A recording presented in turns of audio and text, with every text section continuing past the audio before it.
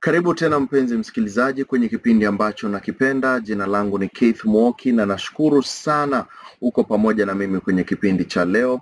Na leo tunazungumza kwenye awamu ya 3, tunazidi kuzungumza jinsi sisi ni warithi wa Mungu pamoja na Kristo. Sisi ni warithi wa Mungu pamoja na Kristo. Tunasoma kitabu cha Warumi 8 na tumeweza kusoma mengi, tumeweza kuelewa mengi kuhusu vile sisi ni warithi pamoja na Kristo. Na kama wewe si mrithi pamoja na Kristo, nitakueleza leo jinsi wewe unaweza kuwa mrithi pamoja naye. Uweze kubalika na Mungu, uweze kuwa mwana wa Mungu, uweze kuwa mtu ambaye hana dhambi. Unajua watu wanasikia kuwa watu ambao wameokolewa hawana dhambi, wanashangaa itakuwaje mtu hana dhambi. Maandiko yanasema ukishakombolewa umekombolewa, huwezi poteza wokovu wako. You can't lose your salvation. Ukikombolewa umekombolewa. Na wale watu ambao wanasema kuwa huyu alipoteza wokovu wake, basi wao hawaelewi ukombozi ni nini. Watu hawaelewi ukombozi ni nini. Wengine bado wanafikiri kuwa ukombozi ni kutenda mambo mazuri. Hapana. Nakumbuka maandiko yanasema tulikufa na Kristo na tukafufuka naye. We died with Christ and rose with him. Na tena hayo maandiko kwenye kitabu cha Waebrania 9:27 inasema imeandikwa mtu afe mara moja na baada ya hapo hukumu. Mtu afe mara ngapi? Mara moja, na baada ya hapo hukumu. So kama tunakufa mara moja na tulikufa na Kristo tayari, basi si itamaanisha hatufi tena. Yaani tayari tushapata uzima wa milele. Je, wewe umepokea uzima wa milele? Okay? Na nataka nikuonyeshe hapa. Mstari wa 24 kwenye kitabu cha Warumi 8:24. Nataka uone kitu ambacho ni cha kufana sana. Sikia maandiko yanasemaje. Kwa maana tuliokolewa kwa taraja. We are saved by hope. Taraja ni hope, okay? Lakini kitu kilichotarajiwa kikionekana, hakuna taraja tena. Kwa maana ni nani atakaye kitarajia kile akionacho? Umesikia hapo? Sisi tumekombolewa kwa taraja. We are saved by hope. Jesus is the hope of our salvation. Sasa kama kitu ambacho unatarajia unakiona, ukikiona, je, basi itakuwa vipi taraja? Unaona hiyo? Alafu 25 inasema bali tukikitarajia kitu tusichokiona, twakingojea kwa saburi. If we hope for that we see not, then we do wait with patience. Unajua, lazima uwe na saburi, lazima uwe na patience. Lazima uangalie Mungu, useme Mungu wenyewe umeniambia kuwa utanikomboa. Umeshaniahidi mengi mazuri. Nimeshakuelewa, nishakujua, nishakufahamu. Kwa sababu kama unaokolewa kwa taraji, you are saved by hope, then let me ask you one thing. How can it be hope if you have seen it? Mungu anataka tumpende, sio kwa sababu tunaona yale mazuri tumewekewa pale kwa meza. Unaambiwa na mzazi, ukiwa mtoto mzuri nitakufanyia. Haujaona kile kitu ambacho amekuahidi, lakini umeshaamini. Amekuambia vile tulikuwa tunaambiwa tukiwa watoto wadogo, tunaambiwa kuwa ukipita darasani kwa mfano, ukuwe nambari hii ama nambari ile, ama upite kwa michezo au ufanye nini, nitakununulia baisikeli. Haujaona ile baisikeli, lakini ni taraji tu. Sasa itakuwaje taraji kama wewe tayari umeiona? Baba shanunua baisikeli ile pale. Itakuwaje promise? Are you seeing the point here? Alafu mstari wa 26 unatuambia kadhalika Roho naye utusaidia udhaifu wetu, kwa maana hatujui kuomba jinsi itupasavyo, lakini Roho mwenyewe hutuombea kwa kuugua kusikoweza kutamkwa. The Spirit helps our infirmities. Sometimes tuko chini sana. Tuko chini mpaka tuwezi hata tukajiombea. Lakini naye Roho wa Mungu anaweza kutusaidia kwenye udhaifu wetu. Maana saa zingine hatujui kuomba jinsi itupasavyo, lakini Roho mwenyewe hutuombea kwa kuugua kusikoweza kutamkwa. Ndugu yangu, dada yangu, huu ulimwengu na matatizo mengi, na Mungu anaweza kuangalia kaona kweli ndani yako unataka ndani ya huyu kijana, ndani ya huyu msichana anataka kabisa kumjua Mungu, lakini yapo mengi ambayo yamemtatiza asiweze kujua ule ukweli, na Mungu akaweza kuyaondoa kupitia njia zake. Saa zile hata haujui uombe nini, uko mahali na crossroad, hiyo ina fix. Mungu, sijui niombe nini ndio uweze kuniondolea hizi shida zote, uweze kuniondolea mambo ambayo yako mbele yangu ili nikujue zaidi. Roho wa Mungu anakuombea, na Mungu anaweza akaichunguza roho yako, akakuona, akaelewa ni nini kinakutatiza. Sikia mstari wa 27 unatuambia hivyo hivyo. Maandiko yanasema, na yeye aichunguzaye mioyo aijua nia ya Roho ilivyo, kwa kuwa huwaombea watakatifu kama apendavyo Mungu. Nasi twajua ya kuwa katika mambo yote Mungu hufanya kazi pamoja na wale wampendao katika kuwapatia mema, yaani wale walioitwa kwa kusudi lake. So sisi tumeitwa kwa kusudi la Mungu, na when God anasema kuwa sisi tumechaguliwa, Mungu amekuchagua ili ameita wengi, lakini wangapi ambao wamechaguliwa? Watu wengi wameitwa. Mungu ameita, ametuma ujumbe akasema, endeni mkaite watu, mkaite huyu, mkaite yule aje kwa ufalme wangu. Lakini ni wangapi wameitika? Ndugu zangu, dada zangu, ni wangapi wameitika? Many are called but few are chosen. Biblia inasema kama unasikia sauti ya Mungu usiukaze moyo wako, kwa sababu leo ndio siku ya kukombolewa. Wewe mwenyewe unasikia habari njema, unasikia Mungu anakuita, unasikia Mungu kwenye moyo wako anazungumza, anasema leo nataka kabisa ukombolewe, lakini unakataa, unasema hapana, si leo. Sababu shetani, maandiko anasema shetani ndio mungu wa ulimwengu huu, na ameaziba macho ya watu wengi wasiweze kuona ukweli ili waweze kukombolewa. Bali wengi waishi kwenye zile shida zao, wasiwahi kombolewa hata siku moja. Bali wewe ukimkubali Kristo, basi atakufanya kiumbe kipya. Na kiumbe kipya ni mtu tofauti, sio yule ambao walikuwa wakale. Na utakuwa vipi kiumbe kipya? How are you going to be a new creature? Maandiko yanatuambia lazima wewe kwanza ukubali kuwa wewe ni mwenye dhambi. Unajua, most people they refuse and they say, hapana, mimi si mwenye dhambi. Mimi sijafanya hili, sijafanya lile. Mimi ni mzuri sana kwa sababu najiona mimi ni mzuri wa sura, mimi ni mzuri wa afya. Mimi ni mzuri, si tukani watu ovyo ovyo, siongei mambo mabaya, mimi si mwizi, si mdanganyifu, natoa fungu la 10, nafanya mambo mazuri. Sasa utaniambia vipi kuwa mimi ni mwenye dhambi? Watu wanateta, wanasema mimi siwezi kuwa mwenye dhambi. Lakini maandiko yanatuambia kuwa sisi sote tumetenda Mungu dhambi na tumepungukiwa na utukufu wa Mungu. Kwenye kitabu cha Warumi 3:23 tunaambiwa sote tumetenda dhambi. Sote. Kwa sababu kumbukeni kitu kimoja. Sisi ni watoto wa Adam, na Adam alimtenda Mungu dhambi. Na hiyo dhambi imeteremka na kizazi. Ni kama vile unasikia hii familia iko na diabetes, hii familia iko na ugonjwa wa kukunywa pombe sana, hii familia iko na ugonjwa wa hii, it's like a terminal disease. Dhambi ni terminal disease. Disease ambayo inateremka, generational disease, I would say that. Kwa sababu hauhitaji kufundisha mtoto kufanya dhambi. Yeye mwenyewe atajua mwenyewe.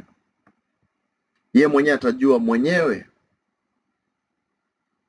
So sote tumetenda dhambi. So first lazima ukubali mimi ni mwenye dhambi. Na jambo la pili, lazima ujue consequences za dhambi ni nini. Okay? Maandiko yanatuambia Warumi 6:23 kuwa mshahara wa dhambi ni mauti. Mshahara wa dhambi ni nini? Mauti. So kama wewe ni mwenye dhambi, jua unaelekea mautini. Mautini, jehanamu. Lakini maandiko yanatuambia karama ya Mungu, the gift of God, ni uzima wa milele utokanao na Yesu Kristo Bwana wetu. So tunayo karama upande moja na tunayo mauti upande mwingine. Ni kama vile maandiko yanasema uhai na kifo ziko kwenye mikono yako. Ni wewe mwenyewe uchague. Unataka kuenda mautini, sawa. Unataka kupokea karama ya Mungu, sawa. So ushasikia, jambo la kwanza umekubali kuwa ni mwenye dhambi. Okay? Jambo la pili umesikia kuhusu hiyo karama. It's like you have had the bad news and the good news. The bad news is that you're a sinner heading to hell.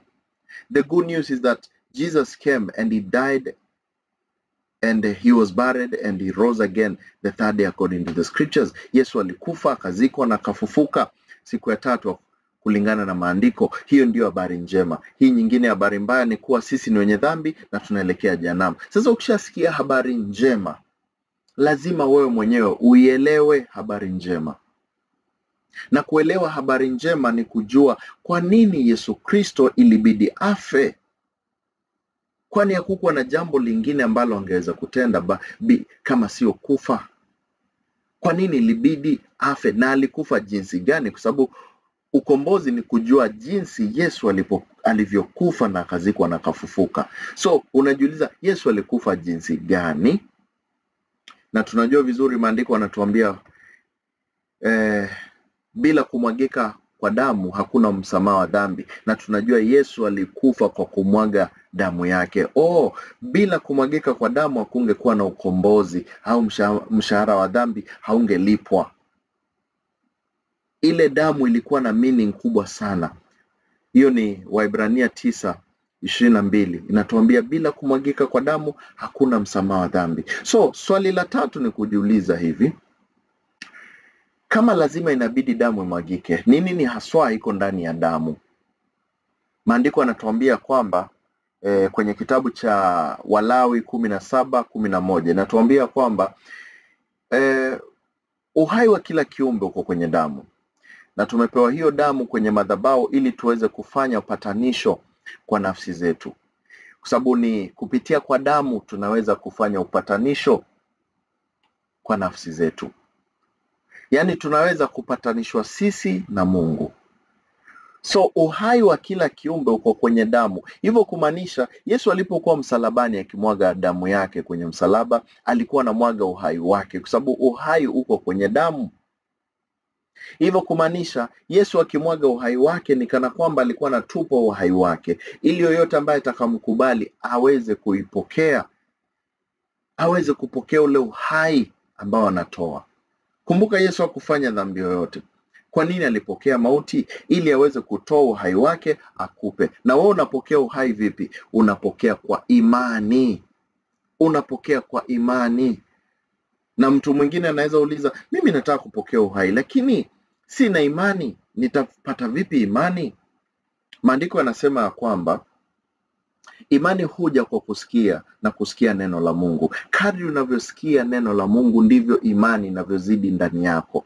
Kama sasa hivi unanisikiliza, imani inazidi kuja zaidi na zaidi ndani yako. Unazidi kusikia, unazidi kuelewa, kushika hii imani. Kwa sababu imani inakuja kadri unavyosikia. Bas, kwa hivyo umeelewa. Ukishaelewa, maandiko yanasema lazima uamini, kwa sababu tunaelewa ndio vitu vitoke kwa ubongo wetu vije kwa moyo wetu. So tunaamini kwa moyo wetu, hatuamini kutoka kwa ubongo. Tunaamini kutoka kwa moyo. Unaelewa point hapo? So tunaamini kwa sababu maandiko yanasema Warumi 10:10, tunaamini kutoka kwa moyo wetu tunapata haki, na tunakiri kutoka kwa midomo yetu tunapata ukombozi. So ndugu yangu, dada yangu, unaamini. Ukishaamini basi ni kukiri, kumwambia Mungu, haya nimekubaliana na wewe. Hauwezi ukakiri kitu ambacho hujui. Hauwezi ukakiri kitu ambacho haukielewi. Unakiri tu kile ambacho wewe mwenyewe umekielewa, ndicho kinachotoka kwa mdomo wako.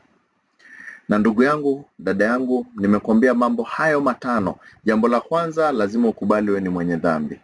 Jambo la pili, uisikie habari njema ambayo ni jinsi Yesu alikufa, akazikwa na akafufuka kwa sababu ya dhambi zetu. Jambo la tatu, lazima uelewe kwa nini Yesu ilibidi akufe. Sababu bila kumwagika kwa damu hakungekuwa na ukombozi, na sisi hatungejikomboa kwa sababu sisi ni wenye dhambi. Jambo la nne ni kuamini, na baada ya kuamini kutoka kwa moyo wako unakiri, unakubaliana na Kristo kuwa yeye ni Bwana na Mwokozi wa maisha yetu, na unakuwa kiumbe kipya. Na kama ndugu yangu, dada yangu, mahali ulipo umesikia hii habari njema na ungependa kumkubali Kristo, ni rahisi sana, ni kuelewa, kuamini na kukiri. Na kama umeamini kwa moyo wako, ningependa tukiri pamoja, na basi utakuwa kiumbe kipya.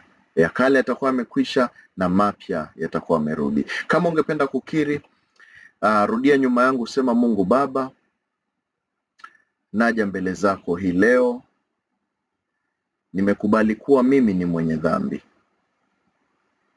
Nimekubali kuwa nimekutenda mengi mabaya, lakini leo nimesikia habari njema ya jinsi wewe Kristo ulikufa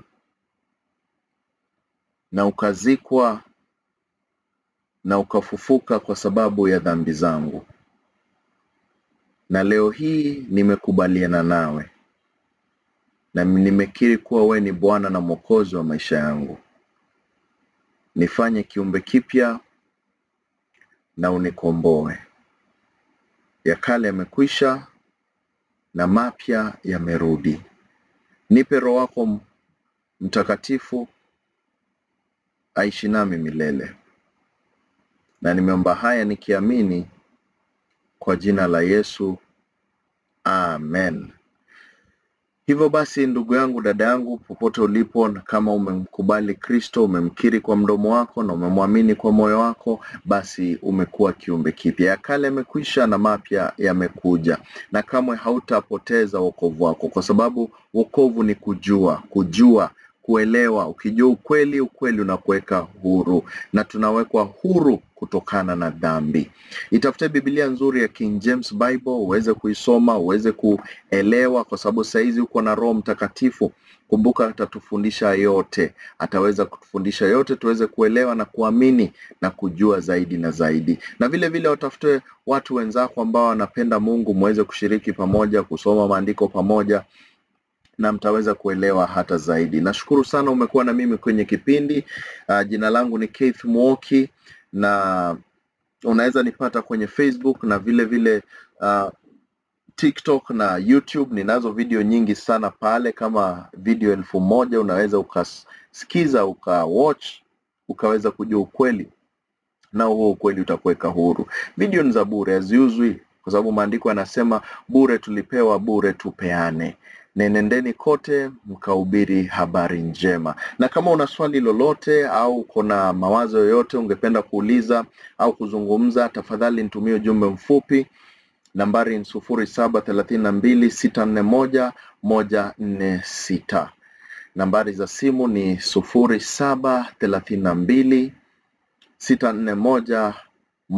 0732641146, na tutaweza kuzungumza. Vile vile waweza tufuata 24 hours all the time kwenye radio station yetu ambayo inaitwa Mombasa Radio, pale online kwenye app ya Zino.